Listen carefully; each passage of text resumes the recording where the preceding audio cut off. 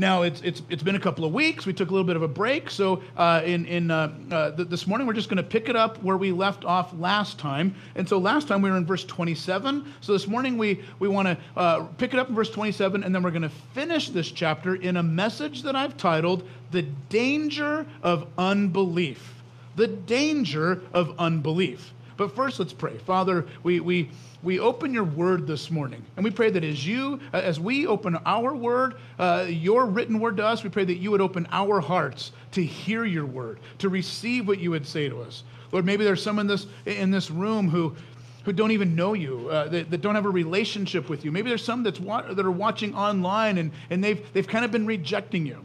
Well, Lord, maybe this is the word that they need to hear from you today. So Lord, we open our hearts to you, we surrender to you, and we want to receive what you would say to your people through your word in this place today. We pray this now in Jesus' name, and everyone say it. Amen. Now, is it just me, or maybe you've noticed that it seems like we're living in a day where people believe almost anything, right? I mean, people nowadays believe some of the most unbelievable stuff. I mean, there are people today that believe in Bigfoot and UFOs. You know, maybe you saw the logo or the bumper sticker that, looks like this, has a Bigfoot with the UFO and says, "Believe." Or nowadays people are willing to believe that there's life on Mars. People are willing to believe in some of the most outrageous government cover-ups and conspiracy theories. In fact, there are people who believe that the earth is flat, a flat earth. Maybe you saw this meme a while back that says that the Flat Earth Society has members all around the globe. Wait, what?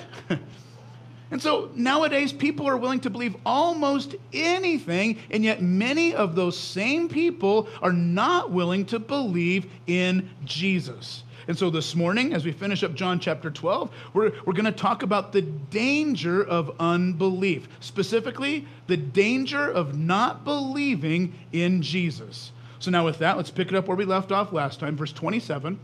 As we look at verses 27 through 36, in this section, we are looking at the stumbling block of the cross. In other words, some people don't believe because it's the cross that trips them up. It's the cross that they have issues with. And so in verse 27, Jesus says, "Now is my soul troubled, and what shall I say? Father, save me from this hour? For this purpose I have come to this hour. Father, glorify your name." And then a voice came from heaven saying, "I have glorified it, and I will glorify it again." The crowd that stood there and heard it said that it thundered. Others said an angel had spoken to him. And Jesus answered, saying, "This voice came for your sake, not mine. Now this is the judgment of this world. Now the ruler of this world will be cast out, and I, when I am lifted up from the earth, will draw all people to myself." And he said this to show by what kind of death he was going to die. And so the crowd answered him, saying, "Well, we've heard from the law that Christ remains forever. How can you say that the Son of Man must be lifted up? Who is this Son of Man?" And then Jesus said to them, "The light is among you for a little while longer. Walk while you have the light, lest the darkness overtake you. The one who walks in darkness does not know where he is going, but you have the light. Believe in the light, that you may become sons of the light." So now, as we pick this chapter back up, let's kind of retrace our steps and kind of remember how we got to this point in chapter 12. Remember, at this point, we're coming off the heels of Jesus raising Lazarus from the dead. And on the heels of that, then Jesus rides into Jerusalem on the back of a donkey. And there's this huge crowd that's gathered there. And this crowd is there not only to see Jesus, but to see Lazarus, whom Jesus raised back to life. And so, of course, as Jesus is riding into Jerusalem, the crowd there, they are waving palm branches, and they're chanting and saying, "Hosanna, Hosanna." And as we saw a couple of weeks back, this phrase, Hosanna, is an ancient phrase that means save us now. Save us now. And really, it was a victory chant. Because in many ways, they were hoping that Jesus would be like a military general, a conquering king who would ride in and give them conquest over the Roman Empire and bring them victory. But within a matter of days, the very ones who are now chanting, Hosanna, Hosanna, will be the very same ones who will be chanting, crucify, crucify. And this just reminds us how fickle the crowds can be, right? I mean, 1 minute you're up, and the next minute you're down. I mean, 1 minute you're living in the penthouse, and the next minute you're in the outhouse. I mean, they're up and down. Reminds us of the time that Winston Churchill was about to give a speech to a crowd of about 1,000 people. And right before he went up, one of his aides whispered in his ear and said, "Winston, isn't it great that 1,000 people came to hear you speak?" Now, Churchill, who was known for his quick wit, he turned and said, "Nope, not really, because I know that 10,000 would come to see me hanged." 1 minute you're up, the next minute you're down. And this was what was happening with Jesus. 1 minute they're chanting, Hosanna, Hosanna, a victory chant, and the next minute they are chanting, crucify, crucify. But why? We wonder what happened, what provoked this crowd, what caused them to go from a victory chant to all of a sudden chanting for his death. In a word, the cross. The cross is what happened. Now, first of all, Jesus, knowing the horrors that awaited him as he was going to be scourged, that is, whipped by a Roman cat of nine tails, then beaten with fists, and then nailed to a cross, and then ultimately, for the first time in eternity, be separated from his heavenly Father. And so Jesus, knowing what was waiting for him, it says in verse 27, he says, "Now is my soul troubled." Now that word troubled there in the original is the Greek word terasso. This is a word that means to shake up or to stir up. To shake up or to stir up. In fact, what's interesting is that this is the very same word that was used back in John chapter 5, where we met this paralyzed man who was waiting outside the pool of Bethesda. And what was he waiting for? He was waiting for the waters to be stirred up. Now, this is the same word. And so this is a word that's describing that the Lord was deeply disturbed. Internally, he was deeply agitated and deeply shaken. In fact, the other three Gospels, the Gospel of Matthew, Mark, Luke, those three Gospels describe for us just how disturbed Jesus really was. Because in those Gospels, we read that Jesus went to the Garden of Gethsemane and he prayed. And as he prayed, the Bible says that he sweat, as it were, great drops of blood. Now, medical experts tell us that this is actually a rare medical phenomenon known as hematidrosis, which is a rare circumstance where your body is under so much stress that literally the tiny blood vessels in your sweat glands literally burst open, causing blood to mix with your sweat, giving it the appearance that you are sweating drops of blood. And so Jesus was emotionally under a lot of stress. He was greatly disturbed. And it's in that condition that he says, "My soul is troubled." And then he goes on to say, "Father, glorify your name." And then there's a voice that came from heaven saying, "I have glorified it, and I will glorify it again." Now it's interesting. There are three different times that the Heavenly Father speaks audibly from heaven in the life of Jesus. Pardon me. The first time, you remember, was the baptism of Jesus, where after Jesus comes up out of the water, the Heavenly Father speaks and he says, "This is my beloved Son, in whom I love, and I am well pleased." And then the second time was on the so-called Mount of Transfiguration, where Jesus was there with Moses and Elijah. And all of a sudden, Peter's kind of rambling on about building 3 tabernacles, 3 tents. He's like, Jesus, this is great. We can make a tent for you, a tent for Elijah, and a tent for Moses. We could just stay camping up here on this mountain and never leave. I mean, this would be wonderful. And then all of a sudden, as Peter's still talking, God the Father himself interrupts Peter. And God says, "This is my Son, hear him." In other words, he's like, "Peter, zip it. Stop talking, start listening." And so each time that the Father speaks from heaven, it was to authenticate Jesus. Now, having said that, in our day, in our lives, there are times where, in our time of distress, in our time of agony, in those times, we think what we need is an encounter.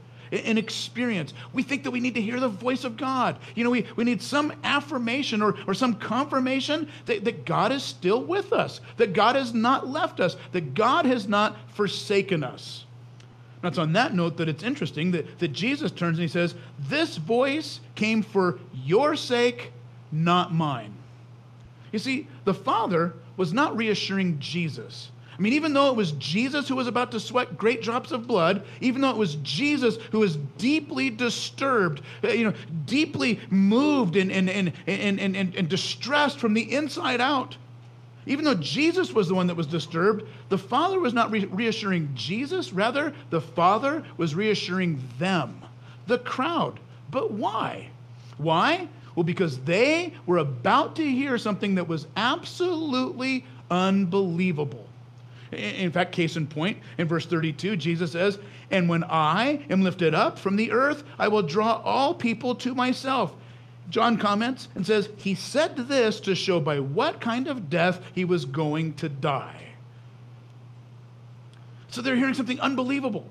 Jesus is telling them he's going to be lifted up. In other words, lifted up on the cross. He was going to die by crucifixion. And to them, this was unbelievable. In fact, how do they respond? They respond by saying, well, we've heard in the law that the Christ remains forever. That he lives forever. That he's eternal. That he doesn't die.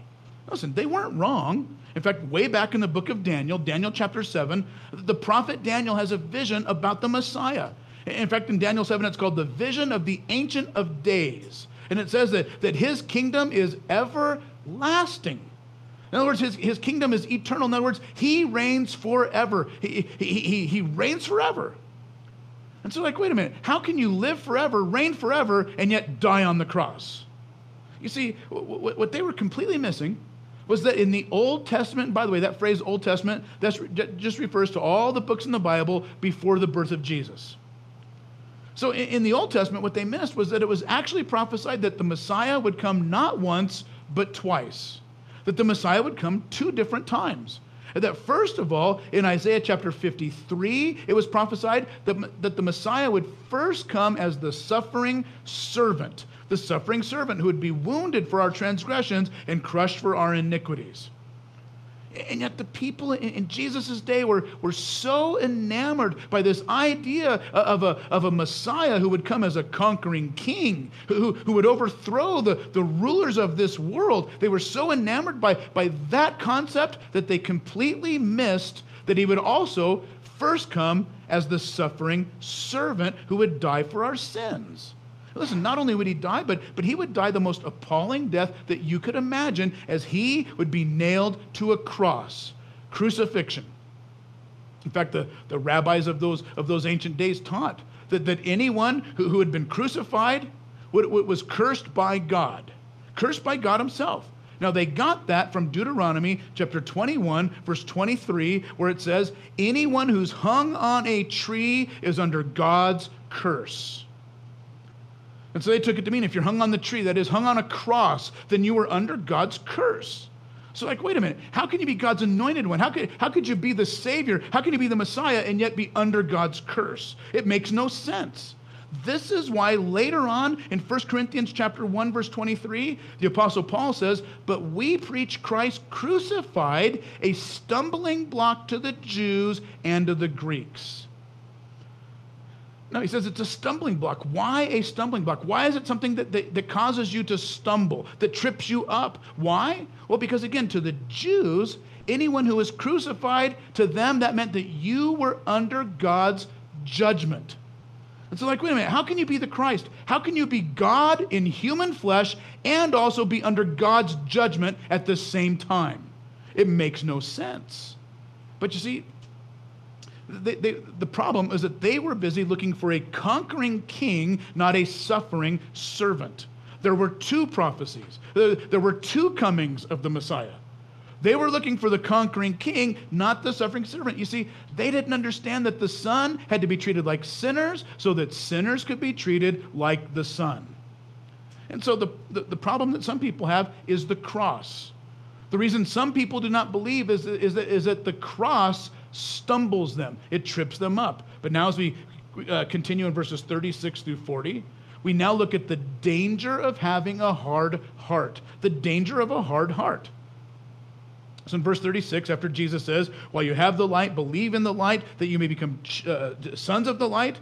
Then verse 36 goes on and says, when Jesus had said these things, he departed and hid himself from them. And though he had done so many signs before them, they still did not believe in him. So that the word of the prophet Isaiah might be fulfilled, saying, Lord, who believed who believed what he heard from us? And to whom has the arm of the Lord been revealed? Therefore they could not believe. For again, Isaiah said, he has blinded their eyes and hardened their hearts, lest they see with their eyes and understand with their heart and turn, and I would heal them. Now, by the way, let me point out that section we just read, in many ways, that is a transitional section. Transitional meaning that right now we're going from the public ministry of Jesus to the private ministry of Jesus. We're going from the time where Jesus would minister to the crowds to now a new time where now Jesus was just ministering to his 12 disciples. And so in many ways, chapter 12, verse 36 ends the public ministry of Jesus, as it says that he departed and hid himself from them. So that's the end of his public ministry. And so now the rest of this chapter is really sort of an awkward in-between period where you're in between the public ministry and the private ministry of Jesus. And so now John kind of gives a summary of the people who believed versus the people who did not believe. And so he says in verse 37, though he had done so many signs before them, yet they still did not believe in him. And think of all of the miracles that they witnessed, all of the things that they witnessed with their own eyes. I mean, with their own eyes, they've seen the blind have their eyes opened. With their own eyes, they've seen the paralyzed walking. They've seen Lazarus rise from the dead. In fact, let's not forget that just a couple of verses ago, we saw that even with their very own ears, they actually heard the voice of God the Father himself speaking from heaven. And they heard it with their own ears. In fact, when you look at all four of the Gospels, the Gospel of Matthew, Mark, Luke, and John, and you count up all the miracles that Jesus performed, you'll count 34 miracles that Jesus performed before the people. And yet despite everything they saw, everything they witnessed, everything they heard with their own eyes, yet they still refused to believe. And so this really speaks of the hardness of the heart. The hardness of the heart. And that's why Jesus now quotes from the prophet Isaiah. Here in verse 40, he says, he's blinded their eyes and hardened their hearts, lest they see with their eyes and understand with their heart and turn, and I would heal them. Now, by the way, Jesus was quoting from Isaiah chapter 6, verse 10. Isaiah chapter 6, verse 10. And really, by quoting Isaiah, that passage in Isaiah is really underscoring the danger of unbelief.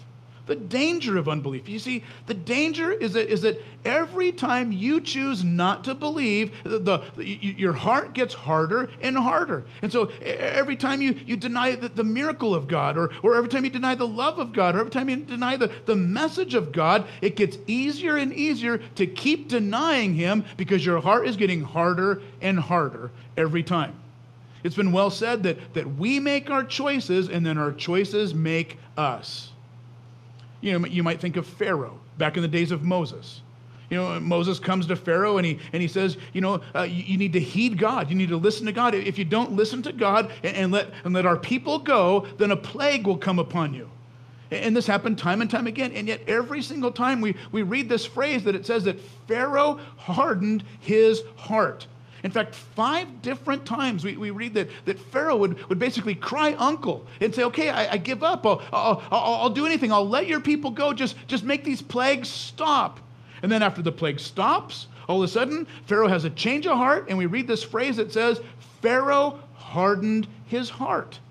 And we read that 5 different times. In fact, actually, 6 different times that the Bible mentions that his heart was hardened.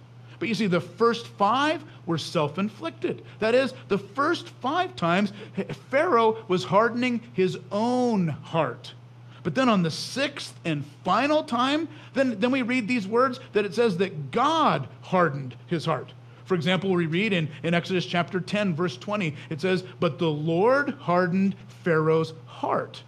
Now here's what's interesting. This time a different word was used. You see, those first 5 times when it says that Pharaoh was hardening his own heart, a particular Hebrew word was used. But then on the 6th and final time, when it says that the Lord hardened Pharaoh's heart, a completely different Hebrew word was used for the word hardened. In fact, this word in the Hebrew is really a word that speaks of the hardening of concrete, the hardening of cement. It's a word that means to set firm or to make firm. You know, it's the idea that when you pour concrete, the longer you let it stand, the harder and harder it gets. And this is what was happening to Pharaoh's heart. You see, over and over again, Pharaoh would harden his heart over and over and over 5 different times until finally, on the 6th time, God's like, you know what? I've had enough. Enough is enough. You know, have it your way. You want to be obstinate? You want to be calloused? You want to be stubborn? You want a hard heart? Fine. I'll give you what you want. I'll firm it up. I'll make your decision firm. I'll set it in stone. It will be permanent. You see, the danger of having a hard heart is that eventually it gets so hard that God gives you over to the hardness of your heart. He makes it permanent. The danger of having a hard heart is that eventually he gives you what you want. And now as we pick it up, verses 41 through 43, we now see the danger of public approval. The danger of public approval. John writes in verse 41, he says, Isaiah said these things because he saw his glory. In other words, Jesus' glory, and spoke of him. Nevertheless, many, even of the authorities, believed in him, but for fear of the Pharisees, they did not confess it. So they would not be put out of the synagogue. For they loved the glory that comes from man more than the glory that comes from God. And so it says that what they were afraid of is that they were afraid, it says, of being put out of the synagogue. Now the term that's used here is the Greek term aposunagogos. It's a term that means unsynagogued. It means excommunicated. It means disfellowshipped. In other words, what they were afraid of is that if they believed in Jesus, they were afraid that they would go from being the leaders before the people to now all of a sudden being treated like lepers by the people. They'd be completely disowned, completely cut off from society. No one anywhere would have anything to do with them. Completely disowned. And this is what they were afraid of. You know, in our modern times, we kind of go through the same pressure. I mean, you know, haven't you seen this to be true? Where, you know, I mean, in this world, it's like, you know, as long as you continue to waste your life in drinking and drugging and sleeping around, then this world has no problem with you. They have no problem with that. But the moment you turn to Jesus, I mean, the moment you take a stand for Jesus, they don't want anything to do with you. You know, they don't want to hang out with you anymore. They don't call you. They don't talk to you. They don't invite you over for their little barbecues. They're not inviting you over to their Super Bowl party. They don't want anything to do with you. And so it's some of that same pressure that they're afraid of. Now, in the same way, you know, maybe you're here this morning, or maybe you're joining us online. Maybe later listening on the radio. And maybe you're sort of on the fence about Jesus. In other words, on the one hand, you want to give your life to Jesus, you want to believe in Jesus, but at the same time, you're afraid. You know, maybe you're afraid of what your husband or your wife or your family might think. You know, you're afraid that they'll look at you and say, you know, you're nuts. You've lost your mind. You've been brainwashed. Or maybe you're worried that you know, what your coworkers might think, or you're afraid of how your classmates may treat you when they find out that you've been going to church, that you're now into Jesus. Listen to this. The Bible warns us in Proverbs 29:25, saying, the fear of man brings a snare. Living by the court of public opinion is a trap. Being worried about what everybody thinks about you is a trap. I think the late Warren Wiersbe was right when he said, you know what? It's better to fear God and go to heaven than it is to fear man and go to hell. And so listen to this. God's not looking for secret admirers. God's not looking for those who go to church on Sunday but then go into hiding on Monday. He's not looking for secret admirers. Listen, God's looking for those who are bold enough to be his witnesses, not those who are trying to go into witness protection. And so it says that they loved the glory of man more than the glory of God. In other words, they feared the opinion of man more than the opinion of God, and that's what kept them from God. That's what kept them from truly believing, was because they cared more about the public approval of people. And so now, in this last section, verses 44 through 50, we want to underscore the danger of unbelief. Verse 44, and Jesus cried out, saying, whoever believes in me believes not in me, but in him who sent me. And whoever sees me sees him who sent me.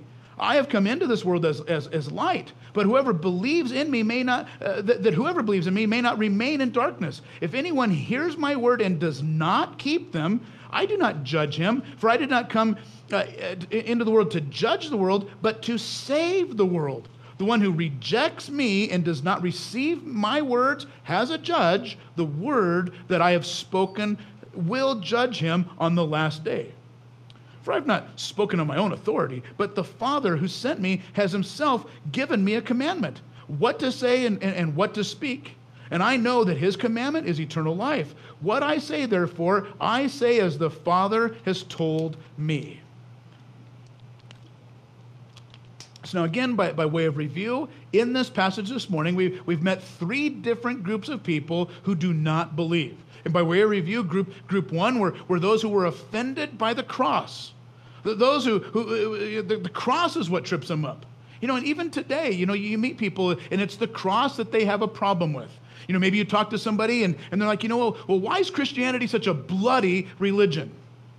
Or somebody might say, I refuse to believe in a heavenly Father who's so abusive that he would kill his own son on the cross. And so there are people today who have a problem with the cross. That's what trips them up. And then number two, by way of review, there are some, as we said, who do not believe because of the hardness of their hearts. And yet, the danger is that every time they harden their heart towards God, the harder their heart gets, until ultimately God gives them what they want. He's like, you want a hard heart? Fine. I'll make it permanent. I'll set it in stone. And by the way, can I just say that the flip side of that is also true? Listen, if you set your heart towards God, if you make a decision for God, if you want to live for God, if God is the desire of your heart, you know what? He can set that in stone as well. He can make that firm as well. And then thirdly, we met this group who do not believe because they were more concerned with public approval than they were with God's approval. And yet finally, in summing it all up, how does Jesus respond to all three groups? Well, he responds by saying in verse 47, if anyone hears my words and does not keep them, I do not judge him, for I did not come to judge the world, but to save the world. The one who rejects me and does not receive my words has a judge. The word that I have spoken will judge him on the last day. So, he says, I came to save the world, not judge it. That's interesting. You ever talk to somebody and they're like, I refuse to believe in a God who's so unloving that he would send people to hell. Ever hear something like that? Well, if you notice here, Jesus is saying, listen, I'm not sending them to hell. I didn't come to judge the world. He said, I came to save the world. And what he's saying is that, when you choose to reject me, you've put yourself in judgment. When you choose not to believe in me, you've sent yourself to hell. It's like this old slogan from back in the 80s and 90s by the gun rights advocates. You've probably seen the bumper stickers that say something like, guns don't kill people, people with guns kill people. Well, that's in effect kind of what Jesus is saying. He's saying, God doesn't send people to hell, people send people to hell. When you choose to reject me, you've put yourself in judgment. I didn't come to judge the world, I came to save the world, he says. Now, earlier we mentioned Pharaoh and how he hardened his own heart over and over until it got to the point that finally God gave him over to the hardness of his heart and made it permanent. But there's a backstory. And the backstory is that history tells us that the Pharaoh that Moses was dealing with at that particular time in history was a Pharaoh by the name of Amenhotep II. Now, Amenhotep II, history tells us, came into power. He came to the throne when he was only 18 years old. Listen, I have a daughter who's 18 years old. I mean, imagine this. 18 years old. I mean, he still has pimples on his face, and all of a sudden he's the most powerful man on the planet. And so now Moses is dealing with him and comes to him and says, listen, let my people go that we may worship God. And in Exodus chapter 5, verse 2, it says, and Pharaoh said, who is the Lord that I should obey his voice and let Israel go? I do not know the Lord, nor will I let Israel go. He says, who is the Lord? I do not know the Lord. Well, he's about to meet him the hard way, right? Because 10 different times Moses comes and asks and says, let my people go. If you don't let them go, God is going to send a plague. And this happened 10 different times, and yet each and every time we read that Pharaoh hardened his heart. And he got harder and harder. I mean, time and time again, he rejected God's message. He rejected God's warnings, and he rejected God's miracles. And all the while, his heart was getting harder and harder, firmer and firmer, until ultimately it was too late. But here's the beauty of the whole thing. The beauty of the whole thing is that although Pharaoh gave up on God, God never gave up on Pharaoh. And even though Pharaoh rejected God 10 different times, nevertheless, God sent Moses to Pharaoh 10 different times. In fact, in chapter 7, verse 1, God tells Moses, he says, you know what? I'm going to make you as God to Pharaoh. Meaning that when Pharaoh looks at you, he's going to see me in you. In other words, you're going to be my witness. Listen, Moses was witnessing to Pharaoh. But eventually, the clock ran out. Pharaoh's time was up, and he ended up being neck deep in the Red Sea. I mean, you remember the story, right? They chased Moses and the children of Israel, and they chased them all the way to the Red Sea, and God's people are cornered. You know, you got the Egyptian army behind you and the Red Sea in front of you, and there is nowhere to go. And then all of a sudden, when all hope is lost, suddenly God parts the waters of the Red Sea. And Moses, he leads the people through the waters to the other side. But then, of course, Pharaoh leads his troops to their early death as the waters come crashing down around them. And yet, it was as if every time Moses came to Pharaoh, it was as if Pharaoh was being given an opportunity. In fact, opportunity after opportunity to repent. Opportunity after opportunity to bow his knee to the Lord. And at every time, he refused the Lord. He rejected the Lord. He put it off. And the harder he got every time. And we know people like this today, right? We know people just like Pharaoh. You know, you're talking to somebody about Jesus, and they're like, one day maybe I'll accept Jesus, but I'm too young right now. I want to live it up first. I want to have fun. I want to enjoy life. I'll do it later. Or maybe you're talking to somebody about how they need to get their life right with God. They're like, I'll get my life right with God, but at first I've got to clean up my act first. I got to get my life together first. I got to stop drinking, or I got to stop drugging. I got to get my life right, and then I'll get right with God. Or, they'll say, I need to break off this affair, or I need to do this, or I need to do that, and then I'll turn to God. And so they put it off, and they put it off. But this is reminding us, the longer you put off a decision for Jesus, the chances are you're never going to make a decision for Jesus. And so Pharaoh is a vivid illustration that the longer you wait, the harder you get. It's been well said that procrastination is the devil's chloroform.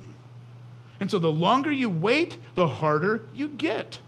And besides that, listen, you don't know what the future holds. You don't know when your last day is. I mean, one day here you are, you're procrastinating, you're putting off a decision for Jesus, and then the next thing you know, just like Pharaoh, you're neck deep in the Red Sea. You cross the street, boom, you get hit by a bus. You don't know.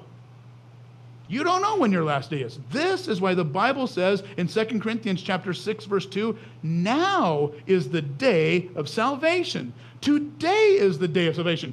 Don't put off till tomorrow what needs to be done today, because you don't even know if there is a tomorrow. Today is the day of your salvation. Now, maybe you're here in this room, or maybe you're watching online, and maybe you sound a lot like one of these three groups that we mentioned. Maybe you're someone who's offended by the cross. Or maybe you're someone who doesn't believe because you have a hard heart. Or maybe you're someone who doesn't believe because you care more about what people think about you than you do about what God thinks about you. But just remember this. Just remember that each and every time you reject God, here's what's happening. He's not judging you.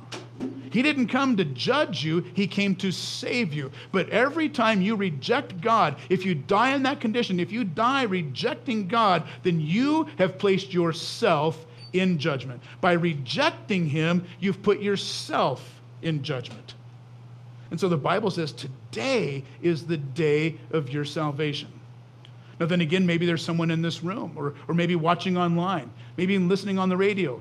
And maybe you are a Christian. Maybe you're somebody who's given your life to Jesus, and you were following Jesus, but now lately you're sort of backsliding. You're turning away from Jesus a little bit. You're going back to that old lifestyle, going back to that old friend group, going back to some of those old habits, getting involved in that old thought process, and those things are repeating over and over again, and you feel yourself slipping away. You feel your heart actually getting harder and harder. Well, listen, today is the day for you to maybe re-choose Jesus, to make a recommitment to Jesus. Today is that day. Let's pray. Father, we thank you that today you brought us here to this portion of your word. Or because maybe today this was the portion of your written word that our life needed to hear, that our heart needed to hear. Lord, maybe we've got a hard heart this morning. But nothing can break a hard heart better than the love of Jesus Christ. Maybe you're confused and you're bothered by some of the things like the cross, or maybe you care more about what people think about you. Listen, I'm here to tell you that God loves you. In Jeremiah 29:11, he says, I know the plans that I have for you to prosper you and not to harm you. God loves you. He's got a plan and a purpose for your life. Or maybe you're here and maybe you're a Christian, but you're kind of turning away. You're slipping away, going back to the old life. And regardless, whichever one you might be, listen, today is the day for you to make a commitment or a recommitment. If that's you, pray with me. In fact, pray this with me. Lord Jesus, have mercy on me, a sinner. Lord, I surrender to you. I surrender my heart to you. And Lord, I pray that you take my heart of stone and make it love again. Give me a heart of flesh. And so Lord, I pray that you'd come into my life, that you would change my life from the inside out. And that from this day forward, the desire of my heart would not be for my will, but rather thy will. That you would have your way with me for your glory. In Jesus' name. Why don't we stand together and sing one last song to the Lord?